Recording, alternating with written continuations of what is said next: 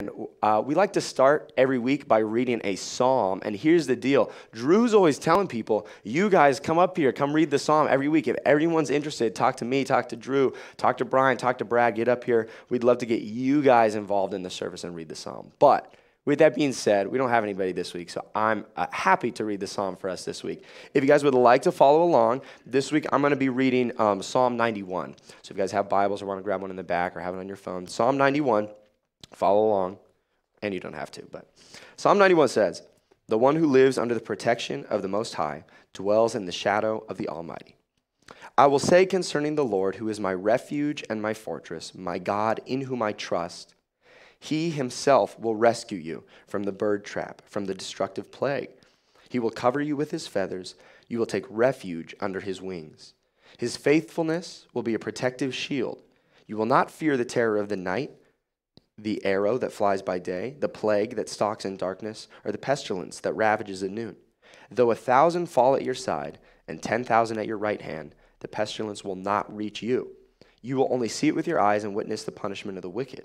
Because you have made the Lord, my refuge, the Most High, your dwelling place, no harm will come to you. No plague will come near your tent, for he will give his angels orders concerning you to protect you in all your ways. They will support you with their hands so that you will not strike your foot against a stone. You will tread on the lion and the cobra. You will trample on the young lion and the serpent. Because he has his heart set on me, I will deliver him. I will protect him because he knows my name. When he calls out to me, I will answer him. I will be with him in trouble. I will rescue him and give him honor. I will satisfy him with a long life and show him my salvation." Dear God, thank you for being our protection. Thank you for being our refuge. In times of trouble here on earth, you're the only one who we can look to for support and safety and refuge. Thank you for being that for us. Thank you for bringing us through all struggles here. Thank you for being the one we can turn to for comfort and for peace in our struggles. You never say life is going to be easy, but you're the person to whom we can turn to get through those struggles. And we know you'll bring us through to the end on all the struggles we have here in life and protect us also in the life to come. Thank you. Help us to look to you in times of trouble and not look for other things, but look to you as our source of refuge above anything else. It's in your son's name we pray all this. Amen. Thanks, guys. I'm going to bring up Pastor Drew now to get us started. Good morning, Surprise Christian Church. How you doing? Good. You could tell that Brian is a teacher. Follow along, kids. Come on. I'm glad to be with you guys. I'm Drew, lead pastor here at Surprise Christian Church. I am so excited for today's sermon, so we're just going to jump into it. Matthew chapter 14, we're going to verse 13 today. We started a new series last week titled Kingdom. And we talked all about Jesus and his interaction as he found out John the Baptist had been beheaded by Herod. And we saw this terrible picture of an earthly king doing terrible things, but then we saw the more beautiful picture of Jesus and how he approached this situation. This week we're going to continue that thought. And the main thing we're focusing in on today is this idea that you and I like to establish our own agenda. All right, you and I like to establish our own agenda. And in this way, we kind of set ourselves up as our own king or queen of our days. Now, you folks out here who have kids know how poorly that goes. Since I had little Marcella, I have learned a lesson of life, and that is anything you have planned for the day when you have kids, expect it to be nothing like that once the day actually occurs. Things change all the time. I set out a plan of the things I'm going to do in the day, and it just never works out that way. It just never works out that way. I also try to set plans for things that I have in the future coming up. But if I can't even plan my day-to-day well and actually have it work out that way, how well am I going to be able to plan out my future? James talks about this, and he says, don't say, hey, I'm going to do this, I'm going to do that, I'm going to go here, I'm going to go there. But say, Lord willing, I'm going to do this, or I'm going to do that, I'm going to go here, or I'm going to go there. Because who sets the agenda? God does, right? God sets the agenda. Not just for our day-to-day, but for our weeks, our months, our years, our lives. God sets the agenda. He sets what's going to happen And so we have to kind of get into that mindset where we recognize that it's God's kingdom. It's God's kingdom, so he sets the agenda. Right away this morning, I was reminded of this as I was getting ready to preach. Sharon, who's a member of our church, she works very closely with Valley View Community Food Bank, and she came in this morning and she was sharing with me that they are like completely eradicated of all canned foods. She came in this week, and the thing she was doing is she usually does the cans and organizing them and hands them out to the family. She was telling me that it was 1 can of vegetables for a family of 6. Because they just didn't have any. And Jesse, who's the one who runs Valley View Community Food Bank, he reached out to FEMA, he reached out to Walmart, all the stores around him, and all of them said, nope, we can't help you, can't give you any cans. And so Sharon was sharing that with me this morning, and we talked about it, and I was like, okay, we want to do something. Let's do something. I'm going to actually call Jesse this week and figure out what we can do as a church. Because I had said weeks ago when we were in our value series that something I want to see is that every week we can be a drop-off location for them. You come to church, you bring a can of food with you, and we drop it off to them during the week. Well, man, didn't the Lord just change my whole agenda this morning and saying, hey, that thought, that vision, that heart you had, hey, there's a need there. And so I'm going to call Jesse this week, but I'm putting this out here just as an opening of the sermon, totally off the side of what I intended to talk about this morning, just to say, if you have in your heart this week to go by the store and buy as many canned fruits and vegetables as you can and go drop them off there, Valley View Community Food Bank, they could use it. So there you go. Throw that in your agenda this week. The Lord changes our plans all the time. He changes our plans all the time. Another way I was reminded of this was during this building process. There was so many times over and over again as we were building this out where I said, hey, we're going to open this day. Oh, nope, that didn't happen. Okay, we're going to open this day. No, that didn't happen. Okay, we're going to open this day. Oh, nope, that didn't happen. Okay, we're going to open this day. Nope, still not going to happen. And the Lord over and over and over again was teaching me, listen, it's my rules. You get to trust. I'm going to do this in my timing. I'm going to do this in my way. I think we all struggle with this. We all struggle with setting the agenda. We all struggle with setting the rules. We also all struggle with admitting when we need help. When we have set things up in our lives a certain way, it doesn't work out as planned, it doesn't work out according to schedule, we're drowning in it, and now we need help. Most of the time, our reaction is, hey, I'm going to fix it. This is my kingdom. It's my rules. I'm going to jump to action. I'm going to plan it out. I'm going to fix the problem. How often do we go, Lord, maybe you changed the schedule. Maybe you mixed it up. Maybe I'm not seeing the full picture. Hey, are you going to deliver? What's your plan in this? What are you working in this? What are you looking for in this? My challenge to us today is to see the need for us to submit our agenda to the kingdom of God instead of our kingdom. So with that being said, let's jump into it. Matthew chapter 14, we pick up in verse 13. This is where we kind of ended last weekend. I just want to remind us of where we are context-wise. So John the Baptist has just died. His disciples come to tell Jesus what happens, and it says this: when Jesus heard about it, he withdrew from there by boat to a remote place to be alone. When the crowds heard this, they followed him on foot from the towns. When he went ashore, he saw a large crowd, had compassion on them, and healed their sick. Remember that from last weekend. So this is the follow-up. When evening came, the disciples approached him and said, this place is deserted, and it's already late.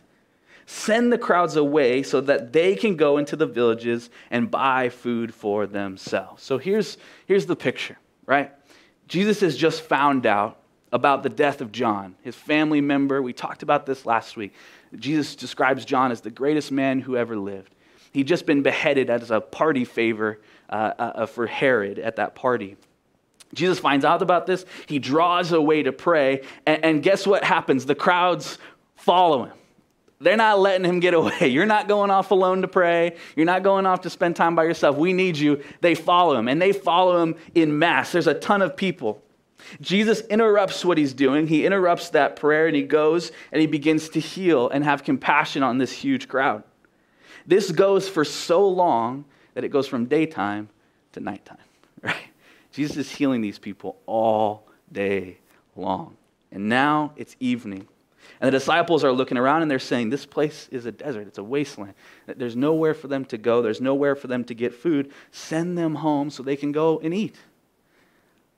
Our tendency when we read this kind of stuff is to go, come on, disciples. Have a little more faith than that. Jesus is going to do something amazing. But isn't this reasonable? If you're out in the middle of the desert and you have a huge crowd, like imagine we were having a church service and we just decided for some reason to go off in the middle of the 303 over there where it's just nothing out there in the wilderness. And we were just out there and there was a huge crowd that gathered for whatever reason to listen. And we were all hanging out. Wouldn't you say if we had been going all day long, we haven't eaten a thing all day, we're out in the desert, it's a long drive home. Hey, it's time to go home, right? We do an hour-long church service, and it's already like, I'm hungry, where am I going to go to eat? It's perfectly reasonable. More than that, there's a chance, because it's late, and they're out in the wilderness, they have to travel home. There's no street lights, right? There's no flashlights. You got to go in the dark. And if you've ever gone up north and been out during the night, right, up in Prescott or Flagstaff, and it's just pitch black dark, and you can't see anything. There's wolves and all sorts of other animals out there. There's robbers and thieves. There's so many things that these people can run into on the way back home. What the disciples are saying here is perfectly normal and reasonable. Hey, Jesus, it's time to pack it up, buddy. These people got to go home. They need food. They need to get home safely before it gets too dark. Verse 16, Jesus picks up. They don't need to go away, Jesus told them. You give them something to eat. I picture this scene for a minute of just them looking around at one another, going, what did he just say? You give them something to eat. What are you talking about? Are you crazy? Are you insane? We're out in the middle of the desert. You got to send these people home. What are you talking about? You give them something to eat. What am I going to go do? Go hunting and find a bunch of animals and cook them and bring them here? Right? What are you saying to me? You see, the disciples had an agenda, and it was the right thing. Hey, it's time for these people to go home. And Jesus says, no, it's not. No, it's not. I've got a different plan. You're going to be part of it. Verse 17, they respond. But we only have 5 loaves and 2 fish here, they said to him. This is the familiar children's ministry story if you grew up in the church, right? You know where this is going. Verse 18, right? Bring them here to me. Don't miss this. We're going to come back and hit it, right? The disciples say, hey, this is all we got. And Jesus says what? Bring them to me. Don't miss that. It's going to be really important. Then he commanded the crowds to sit down on the grass. Can you imagine being in this crowd? You're like, dude, you're crazy. Like, it's late, but they stay. Go and sit down in the grass. I got a plan. He took the 5 loaves and the 2 fish, and looking up to heaven, he blessed them. He broke the loaves and gave them to the disciples, and the disciples gave them to the crowds. Everyone ate and was satisfied. They picked up 12 baskets full of leftover pieces. You might be thinking to yourself, yeah, a couple hundred people, it's already pretty amazing. What happens? Now, those who ate were about 5,000 men, besides women and children. This is a huge crowd, right? This is a huge crowd. 5,000 men, assuming most of them are married or have kids. You know, you got another 3, 4, 5,000 women there. You have all the children, 2, 3, 4, 5, 6, 7 children in a family, right? How many people are here? Probably a little over 10,000, probably in that range of people. That's a crazy amount of people, right? And here we have a couple loaves and 2 fish, and Jesus breaks all of these and spreads it to all these people, and they eat, and they're so full, and yet there are 12 baskets left over. Don't miss that detail. That's going to be important too. I want you to notice this next verse. Verse 22, it says this. Immediately he made the disciples get into the boat and go ahead of him to the other side while he dismissed the crowds. Part of me wonders if this is like, all right, I need some time. Y'all get in the boat and go over there. You've been driving me nuts. You get on the other side of the boat. I'm staying here with the crowds. I'll figure this out. Anyway, he gets the disciples to get on the boat and leave. After dismissing the crowds, verse 23, he went up on the mountain by himself to pray, and well into the night he was there alone. Do you see kind of the connection from the beginning of our story to the end? Where was Jesus when we started? He had gone off alone to pray, right? Where's Jesus when we end? he goes off alone to pray. There was an interruption in the middle of his prayer, right? He was there with the Father praying, having a conversation alone by himself. He had an intention of why he was there. The crowds follow. He takes a break from that prayer, comes, heals, provides, gives them everything they need, and then where does he go back to? Back to praying. He picks off where he left up. He didn't let the interruption bother him. He didn't let it change everything. He's going, I'm going back. I got to pray. That's where I was. I'm going to do the good. I'm going to go back to praying. That's important to notice. So we have this story, and it's an amazing story, and I want to go through a few details that I think change some things for us in the way we understand it. Here's the first piece of the story that you may not realize or may not have thought about. There's no doubt in my mind that this story is Jesus retelling the story of Israel in the desert. The story of Israel in the desert. Now, you may be familiar with this, you may not be, but the Israelite people, right, they're freed from captivity in Egypt. They're brought out in the Exodus. They're out in the wilderness, right? They're out in the desert. There's this huge group of people. They all complain to Moses, who's leading them out. We're starving. We're dying. Why'd you bring us out here? Moses goes to God. What does God do? Manna, right? He gives them manna out from the heavens, and he provides for them every day, just enough for the day, right? So that they have enough to eat, but they continue to trust him through their whole journey through the wilderness.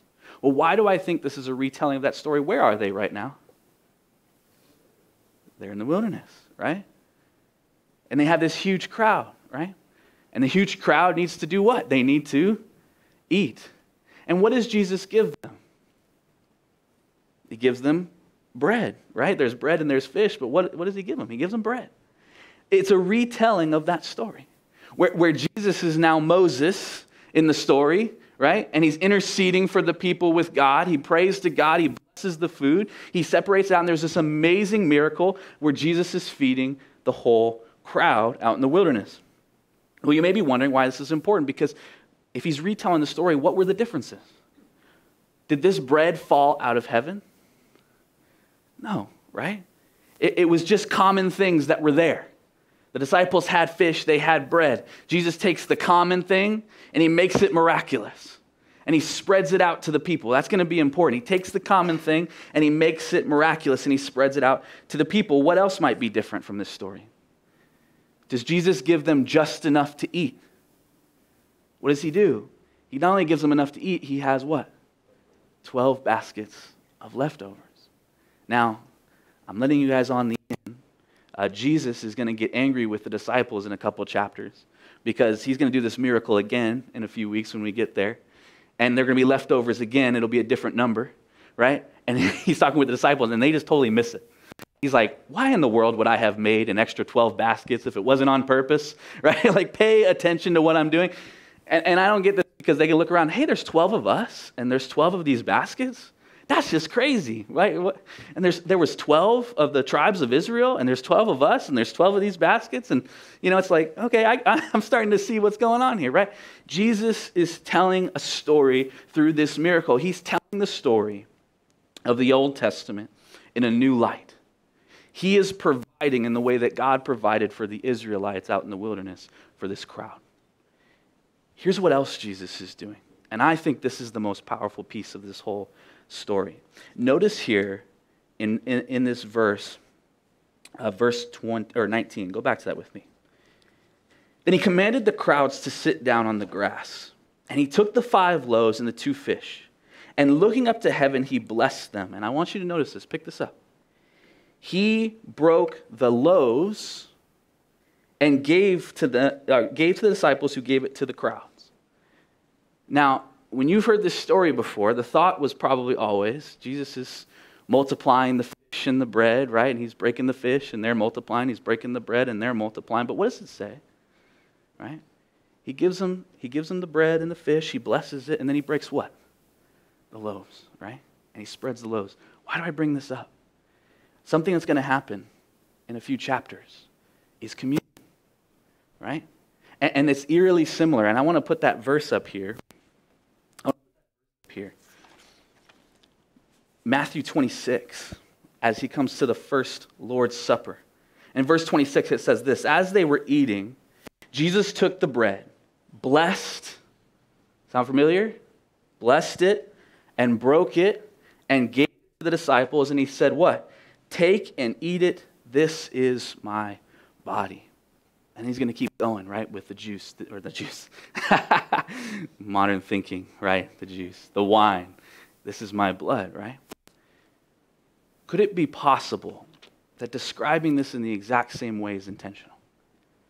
In other words, Jesus is looking back to the Old Testament, and he's saying, I'm the fulfillment of all that was happening back here. But now I'm doing something different. I'm using common things to bless the people instead of just things that come out of heaven, right? I'm not just giving you enough. I'm giving you more than enough of what you need.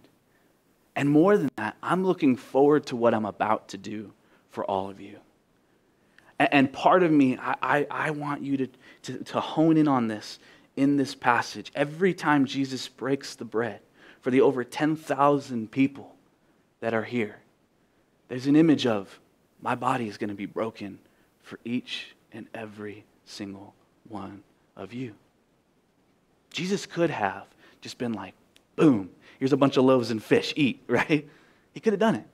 If you can break off bread and make it multiply for 10,000 people, you can just go, here's some bread, right? Or he could have gone, Lord, rain it down from heaven. Give us some manna, right?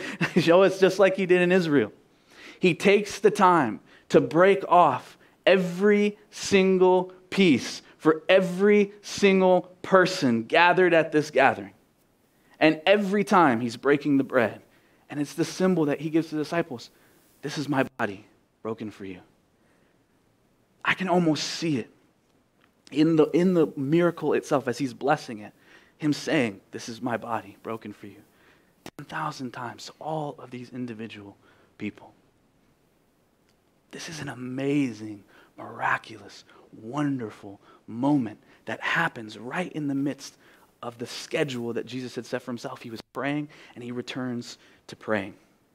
So let's bring this into our world for a second. Let's bring this into the real world, and I shouldn't say the real world, into our lives for a minute. There's so much we can learn from this passage, but here's the thing that I want us to grab most of all. You go ahead and put up that lesson for disciple. I'm putting on the slide guy here. We can't give the world the kingdom it needs. Jesus can. We can't give the world the kingdom it needs. Jesus can. And where am I drawing? There's this moment where the disciples are looking around and they're operating off of the way that we think in the world. Hey, it's time for these people to go home. Hey, we only have this much. We can't go much further than that. We got a couple loaves, a couple fish. We can't feed them.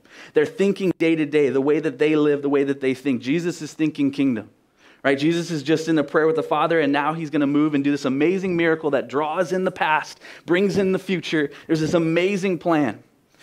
The disciples are missing it, and it's perfectly reasonable for them to miss it. But notice what Jesus does here. They come to him and they say, this is all we have. What's Jesus' response? Bring them here to me. Let me say something to you this morning. You are the disciples in this story. You are the disciples in this story, and I believe that all of you have a heart and a desire to see God's kingdom be brought into the world.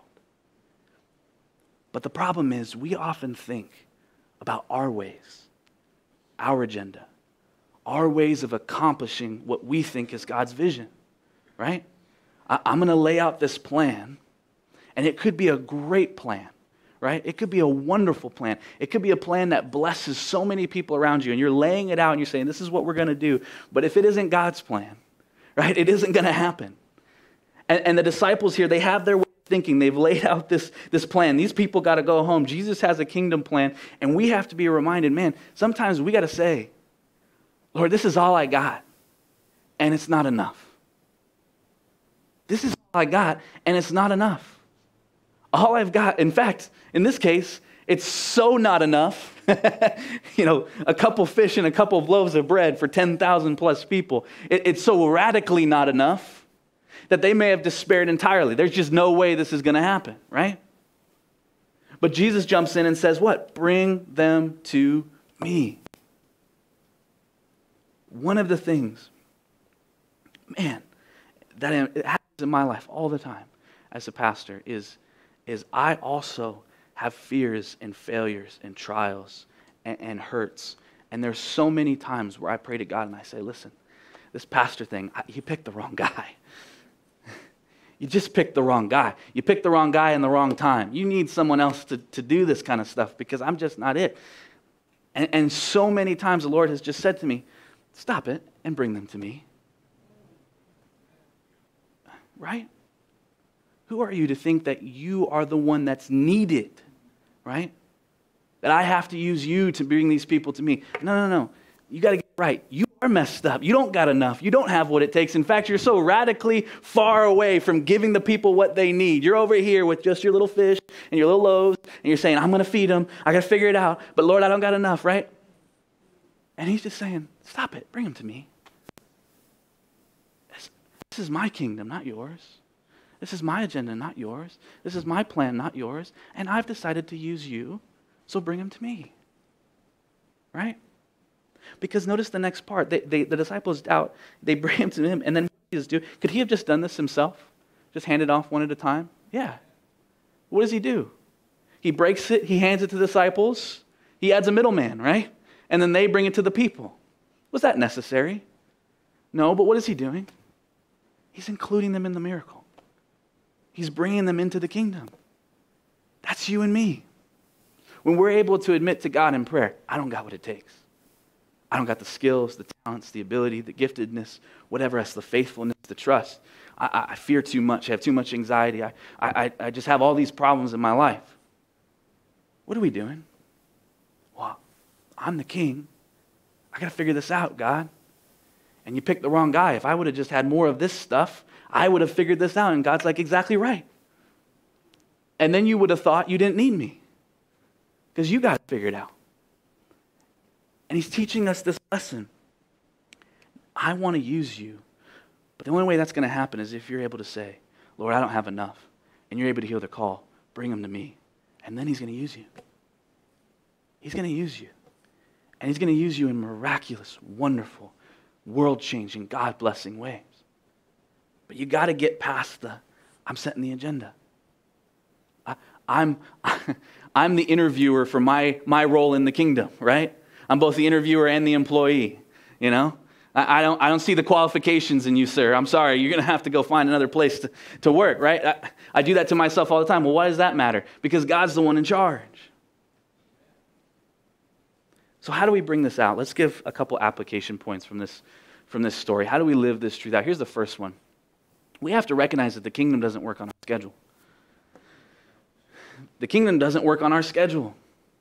You can't box it in. You can't plan it out. You can't tell God what to do, when to do it. It just doesn't work that way. It doesn't work on our schedule. And the more you fight against this truth, that the kingdom doesn't work on your schedule, the more distance you'll have between you and God's will for your life. Because the more you do of, I'm going to do it, I'm going to figure it out, I'm going to schedule it out, I'm going to plan it out, and you remove God from the picture. Which kingdom are you serving? Yours, right? And you might say afterwards, but look, it's good stuff. Right?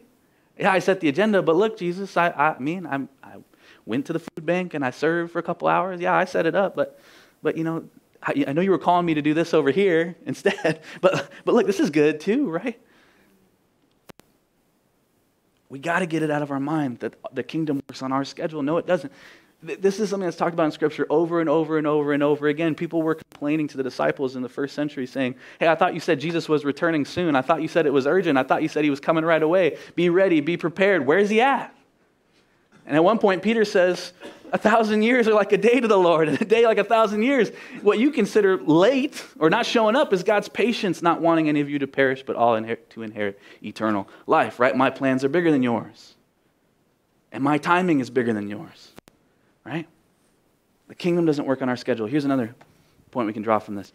We have to recognize we don't have what it takes so that we will bring them to Jesus. We have to recognize that we don't have what it takes so that we will bring them to Jesus. The problem with believing that you can solve the problem, you can help, you can jump in, you can do it, apart from Jesus, is you become the Savior. You become the Savior. You become the Savior in your own life. You become the Savior in the lives of the people you're trying to help. But let me tell you, you're a terrible Savior. you can't even save yourself. That's how bad you are at it. Okay? You're just the worst Savior. You really are. You're just a mess.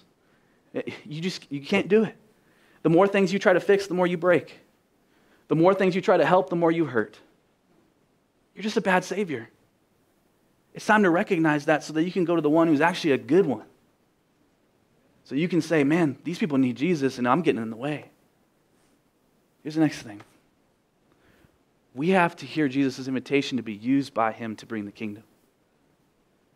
There's a heart here where Jesus could have just done it himself, but he chooses to use the broken, struggling, with trust, in some ways faithless disciples, right? And he includes them in it. Now, it might be just some simple little thing, like, go hand out the food, right? Like, you can be the waiter for me, and we might look at that as like, well, that's not a very glorious job, but can we be the ones to break the loaves? I mean, that'd be pretty cool. I mean, but he includes them in the miracle.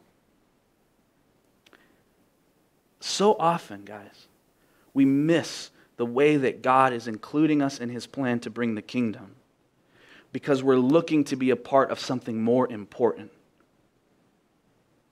All right? We're looking to be a part of something more important. We're looking to have a role that people will recognize. We're looking to have a kingdom. I want some praise. I want some glory. I want a little shine. I want people to notice, right? There's so often that God isn't raining down manna from heaven. He's separating the loaves and the fish, the things that we have every day, and giving us more than we could ever ask for. But we just don't realize it because we're looking for that huge miracle to come and hit us in the head. You right? God, if you would just raise somebody from the dead, then I believe, right? That kind of stuff. That kind of stuff. Never mind, hey, man, I prayed for years and years and years to have a kid, right? We prayed as a couple, and we struggled for years and years and years, and then we finally did. And now the kid's here. It's awesome. It's great. But I never went back to the Lord to say thank you. In fact, I'm complaining, where's the second one? Right? So often we look for God to do the miraculous, but then we're looking for something so huge and so big that we miss the fact that he's doing things all the time with the loaves and the fish and asking you to be a part of it, and you're just ignoring him. Because you got your own agenda. You got your own agenda. Let's get the next thing. We have to learn to trust in God's provision. We have to learn to trust in God's provision. I talked about this last weekend. It's this amazing prayer that I said Jesus was praying on the island by himself after John dies. Well, guess what? I think not only was he praying it there, but he's praying it on the way back when he goes by himself and he sends his disciples across the sea. Let me remind you of what it is. It's Matthew chapter 6, verse 9, and it says this. I'll let you get there. Sorry. Jesus tells the disciples, therefore you should pray like this. Our Father in heaven. Notice Jesus blessing the food. Our Father in heaven, right? Your name be honored as holy. Your kingdom come. Your will be done on earth as it is in heaven. Notice the next line, folks. Give us today our daily bread. Forgive us our debts as we have also forgiven our debtors. And do not bring us into temptation, but deliver us from the evil one. Well, what's the next piece of this prayer that's being fulfilled? Right in live action.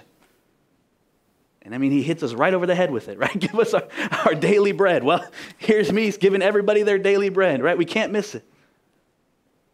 Jesus is going to the Father before praying the Lord's Prayer. He's going to the Father after praying the Lord's Prayer. That's my belief, because that's how he teaches us to pray. And I believe that when he goes to pray to the Father, he's not just going, hey, you guys pray like this, but I'm going over here. I got my own prayer, secret prayer here. No, he's laying out, this is how prayer is supposed to be. And Jesus prays, give us this day our daily bread. The disciples, when they go to Jesus in fear of not being able to provide for the people, send them home. Get them home. They're missing the trust and the provision. Right? They're missing the trust and the provision. Jesus knows the Father's going to give us what we need. What we're doing here in healing and providing deliverance and bringing the kingdom to the people is more important than them eating some food tonight for dinner. And so if I'm doing the more important work, God's definitely going to do the lesser work of giving them something to eat. Right? Why would God cast a demon out of this guy, right? Alan, I'm going to pick on you for a second. Let's say you have a demon, but, musicians, you never know, really, honestly. But if Alan was possessed and the Lord came and he healed Alan, and then Alan was out there all day in the heat and he's starving, and he goes, sorry, buddy, figure it out. I know I just cast that demon out of you, but I mean, if you die from food, or exhaustion, that's your problem, right? Good luck. Find your way home. Okay? Obviously, why would he spend this whole day healing this whole crowd, delivering this whole crowd? And I go, okay, figure out your way home. You get killed by a robber. Good luck. Have fun. The disciples were missing the picture. God was going to provide. He was doing the greater. Why wouldn't he do the lesser? We're called to trust and pray this prayer, not just so that we can mimic it and just read it out, your kingdom come, your will be done on earth as in heaven, blah, blah, blah, blah, blah, blah, blah, blah, but actually mean it. Right? Give us this day our daily bread. What does that say? I trust you to give me everything I need for today. And that's all I need. Right? And that's all I need. You're going to give me enough. If we don't do that, if we don't trust in God for his provision, we're going to miss out on being part of serving the world as part of the kingdom. We just are. You just are. Because you're not allowing God to move in there and say, hey, I'm going to do something miraculous. I'm going to provide for you. I'm going to provide for these people. Let's get the last one. We'll get out of here. We must recognize that prayer is how we bring the kingdom to the world. When Jesus is grieving, he does what? He goes and prays by himself. Jesus spends a whole day healing, providing. Where does he go? Back to prayer. The bad and the good, right? Tragedy and loss, I'm going to pray. Good things, miracles, God's deliverance, wonderful things, I'm going to pray. Because prayer is what brings the kingdom. I have to challenge you folks, and I think we sometimes get this messed up in our theology and the way that we think. So let me just say this, and if you have a problem with it, come talk to me. But I believe this 100%. If you pray for things, things don't happen. If you don't go to God and pray and say, Lord, I need this, or these people need this, or Lord, deliver. Not even just, I hate that I even just said that. Not even just, Lord, give me, but Lord, your kingdom come, your will be done, right? It isn't about me. It isn't even about them. You do your will. If we're not doing that, things don't happen because we don't pray. You can't keep expecting God to deliver things in your life, to bring healing in your life, to bring good things in your life, demanding that he does it, and then never even think to pray at all. And then just being mad afterwards. Why aren't you doing this for me? Why aren't you doing that for me? Why aren't you doing this for me? Why aren't you even asking? Right? You want to know why you're not asking? You're too proud to ask. You're too proud to ask. You are. Think about it for just a minute. When you get in trouble in your life, how hard is it to tell a friend, man, I'm struggling? How hard is it to tell somebody that you need help? How hard is it to go to somebody and admit that you have weakness? You want me to tell you why you don't pray? You don't pray because you're too proud. And let me say this just loud and clear for you. If you don't pray at all, my friends, you're in trouble. Your pride issue is so big. It's so huge. You made a golden statue of yourself like Nebuchadnezzar, and you're saying, God, this is my kingdom. If you don't pray, you're your own king. I just lay it out there. If you don't pray, you have no relationship with God at all. Prayer is how the kingdom comes. Prayer is where you go and you submit yourself. You get on your hands and your knees and you say, Lord, I'm just a servant in this kingdom. You rule, you reign, your will, your timing. Right? Folks, this amazing miracle, I want you to recognize something in it. I know what I'm saying is harsh in many ways, and it's to my own heart too. But I said this last week, and it's the last thing I want to leave with you here. There is a better kingdom ruled by a better king. Right? Jesus spends the time to break off every piece. This is my body that was broken. This is my body that will be broken. This is my body that will be broken. Right? He takes the time, spends a whole day healing every single person in the crowd. He heals. He provides for every single one. Don't tell me that Jesus' heart is in for every single one of those people. He's a better king. And he can do amazing things. You just got to get out of your own way. It's time to raise that white flag and say, Lord, your kingdom come, your will be done. Let mine be nothing. Pray with me. Holy Father, as we gather in your name this morning, Lord Jesus, King of kings, Lord of lords, help remind us how small we are. Lord, for your kingdom is not just earth. Forget that. There's billions and billions of galaxies and stars. And they're nothing but in the palm of your hand. Lord, you tell the winds and the waves where to go. You tell the sun to rise and to set. You tell the earth to spin. God, you set the galaxies in motion and you hold them together. Lord, how small are we in our kingdoms? Help us realize today, not only are you so big and so great and so powerful, but you are also right there with us, loving us, choosing us, dying for us, bringing us into your kingdom. Lord, help remind us that you love us. And it's time, Lord, that we gave up our kingdom for a better kingdom ruled by a better king. Lord, you're an awesome God. I pray this in the name of Jesus. Amen.